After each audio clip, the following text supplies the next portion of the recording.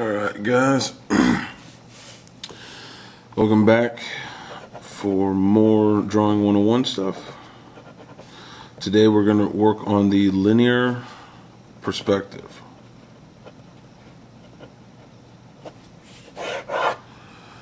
Alright, L-I-N-E-A-R,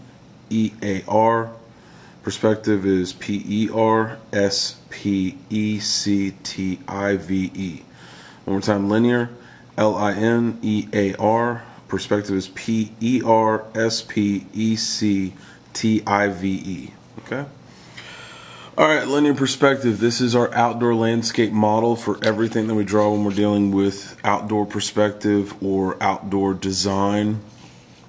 So, first things first, blank piece of paper. Typically we can do this on the horizontal instead of the vertical. I'm doing it on the vertical just so we can go ahead and do our setup for our basic stuff. Alright, in the middle of the page, going from left to right, do the horizon line. That's what this line is right here. So left to right, just a simple line going from side to side. Don't want to make it too dark because we can add detail or stuff on top of it later, just so we have something down. Alright, I do want you to label it though. As I said before, this is going to be just an outline, so we're not putting a major amount of detail. We're just adding just a how-to blueprint so you know what this thing is. Alright, the horizon line. That's what this line is from one side to another. In the middle of that line I'm going to put a dot. Okay? From that dot, we'll do one more arrow. And this is called the vanishing point.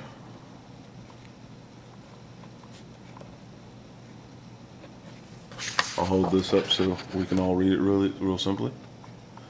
The horizon line and the vanishing point. Now the horizon line is where the sky touches the ground. Alright, if you're standing out at the beach looking out at the ocean, the horizon line is the imaginary line, or the line that visibly you can see, that is where the ocean is touching the sky out in the extreme distance. Alright, now from the vanishing point we're going to do two diagonal lines going down south. 1, 2. Make sure you're sketching out your lines. You're not doing solid lines. Sketch them out. That is one of those key things that I'm trying to instill with you. Alright, after we got a little road down there, we're going to do some mountains to show atmospheric space so that we can see that there is a distance, that we have our road here, mountains in the background to help fill in the open space. Now on the mountains, watch how I'm doing them. Going up, take a bend, come south. No fewer than 3, no more than 7. Don't want to make it look like a massive, weird, crazy mountain range. And one thing I do want you guys to take part in knowing is that when I did my mountains, notice how there's some space that I left, some open space in between each of the mountains. This way I can come back and either I can add fog or I can add some sort of additional items up there so that I have that space, because as I'm drawing in pen, I can't erase it. Just want to make sure that everything is covered. Alright, next point. Alright, let's go down to our 3 levels. Okay. On the your left side of your paper, up here we have our horizon line. On the left side of the paper, we're going to do 3 words. Alright? This is going to be our labeling for where items are to go in the drawing. Back here in the back, which is closest to the vanishing point, this is our background. Things that are located in the middle, this is the middle ground. And things that are located here in the front is it's not front ground, because I know about 4 people in the room are thinking about it, and either 2 of you have said it to one another. It's not the front ground, it is the foreground, F-O-R-E ground. Because front ground just sounds weird.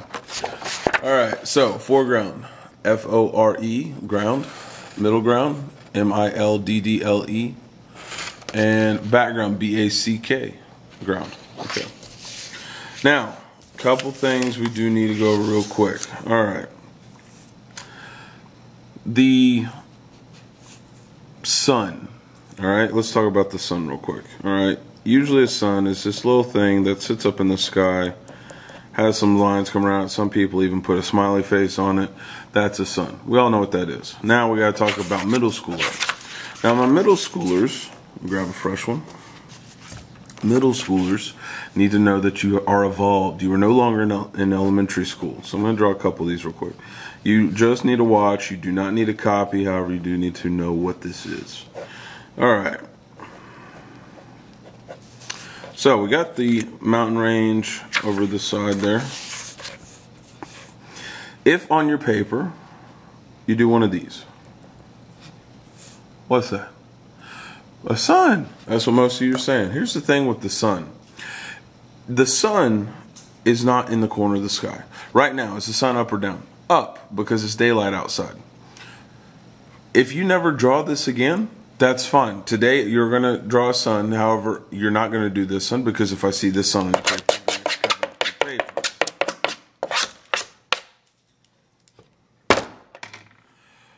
Don't do that. Now, moving on to our another example. This landscape here, we're going to put the sun over the mountains. Or we could set it up here in the sky, like this. These are natural, these are normal. I know it looks like a mountain, let's make it a little more round. Okay. These are normal things. Why? Because this stuff exists in nature. I can go outside and I can see the mountain, the sun setting behind something. Or I can go outside and I can see the sun sitting up here in the sky. But if the sky is blue and the grass is green, I know that it's daytime. If this is dark, like a purple or a black, and down here we have a dark green or bluish green grass, I'm assuming that it's nighttime. I don't need to see one of these. However, I do want you to know how to illustrate them properly. All right, let's go over the next thing. What's that? Some of you are thinking that's a cloud. Some of you are saying, oh, that's how I do my clouds. Mr. G, can I also do my clouds like this? Okay, two things. One, this is not a cloud. This is a sheep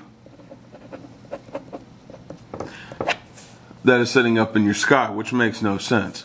This can be a cloud. However, I'm going to resist a strong urge to come by and do this because they look like the Mario clouds that you see in Mario. Okay, for the clouds that I want you to produce, you're doing this.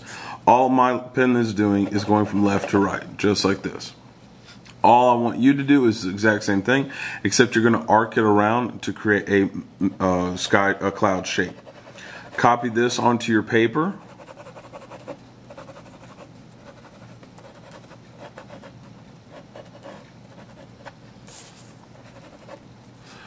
Now we have actual atmospheric clouds.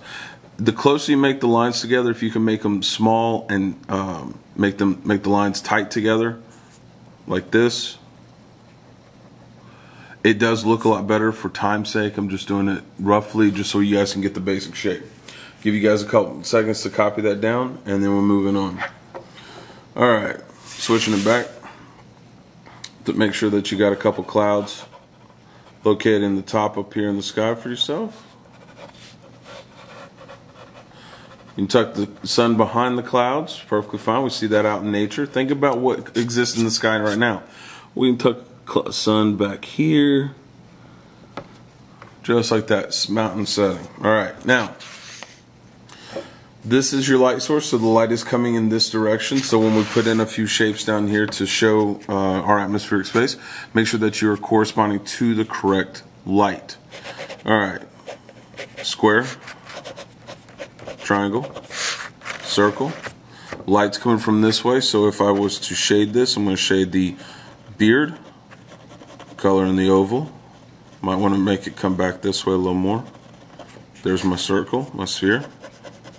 Bring a little more up on this side. Throw a line down, there's my pyramid. Match the shape, color it in. Boom. Last one, my cube. Dock it back 1, 2, 3. Connect, 1, 2. Match the shape. Good to go. Now the one last thing I want to mention is this. All my lines are going towards the vanishing point. If your lines are not going towards the vanishing point, you are going to have a jacked up linear perspective, so make sure you got it covered. Later.